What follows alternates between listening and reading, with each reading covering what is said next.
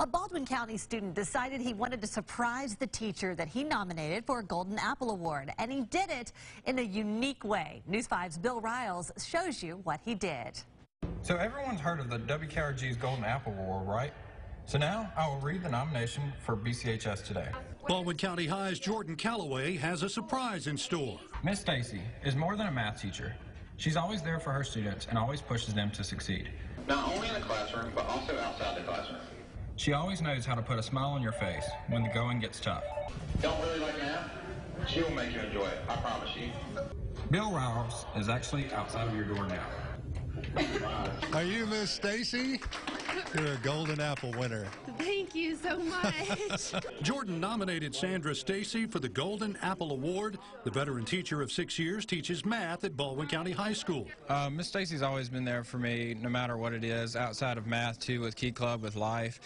Even outside of her classroom with math, if I didn't have her as a teacher, she was always there if I was struggling. Stacy says she loves teaching math and knows it can be a struggle for some students. But she says she lives for the moments when she knows her students get it.